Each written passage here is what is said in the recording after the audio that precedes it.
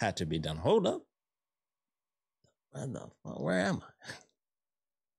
Woo. Dang, they are not kidding. That is a macro. Okay. Hold up. How far can I? Oh, nope. Hold up. Huh. I guess we can do some. It's been so long since I've done this. Let's get some more Resident Evil. Okay. So we got our classic. Got the grid, hide interface, and move. Yep. Oh, thank God. So what I just did there was I went to macro while the interface was off. I love when they do that in games because it allows you to, like you see the whole thing, and then what the F is it? Oh, this. Okay, I think I saw a picture of this too. Oh, negative. All right. So like,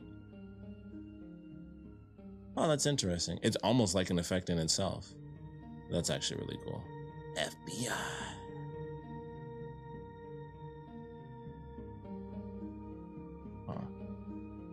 Let's see how far we can go. Hold up. Oh, snap. They pulled a death loop on us.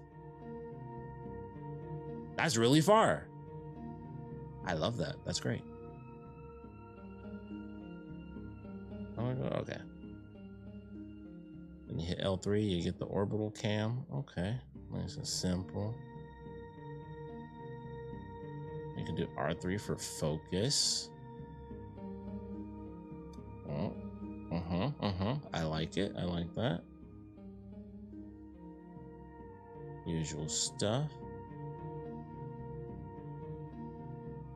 It is a little weird to have to, I guess technically speaking, I guess I don't. Oh, no, I do.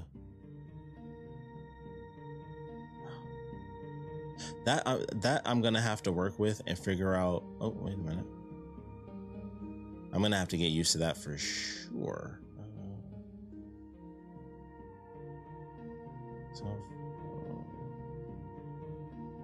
Okay. I don't know why. Okay. I think I'm hitting something. I think that's why it's moving around the way it is. Yeah, I'm gonna have to get used to that, but that's actually really cool. Because normally it would just be, you just zoom out and zoom all the way in, but it stops you at a certain distance. So that's very interesting. Portrait is interesting too. But I will say, having a straight up focus button does help. Although I think I would need to figure out exactly where it pinpoints the focus at. Because clearly that ain't it. Yeah, interesting. All right, so definitely gonna have to work with some of this stuff. Figure things out. Right, pause, wide, dark, use, close, date. Yeah, see, it's the same thing. Gear fest. Oh, you can add some fogginess to the photo.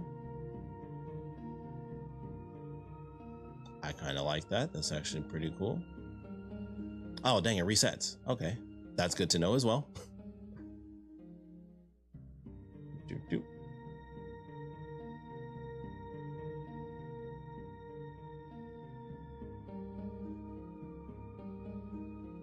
Okay, I like this.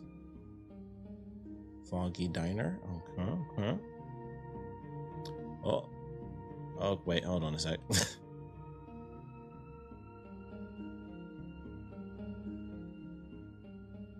Oh, okay, I couldn't see that because it was just a normal flash. Gotcha.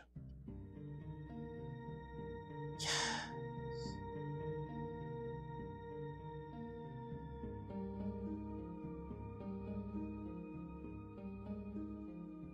Yeah. Would have loved, oh, that's nice. You can get a very wide.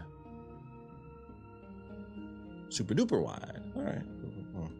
I would have liked a radial thing as far as, picking out the colors and stuff like that.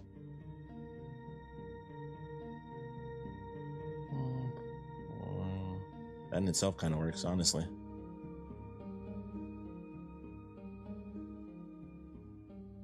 Okay.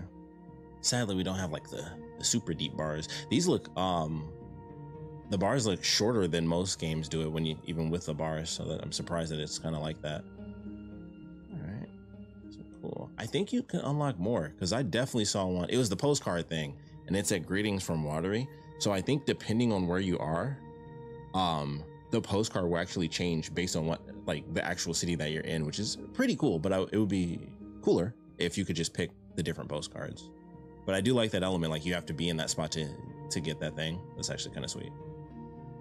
And it does make sense, because in all honesty, it's like you're not really going to be like, hey, greetings from Watery, but you're in a night spring spot. So it does actually make a lot of sense, because it's like, well, why would you put that for the different locations? So I guess it does make a lot of sense to do it that way. That is great. That is good. I do like this. I will say this, because if there is one thing that this makes me think of, it's Spider-Man.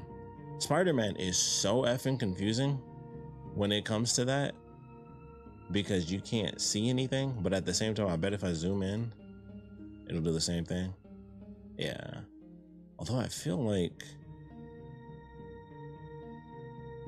I don't know, for some reason, I feel like I can control it better. It's inverted, so down is up, up is down. That might take a second to get used to.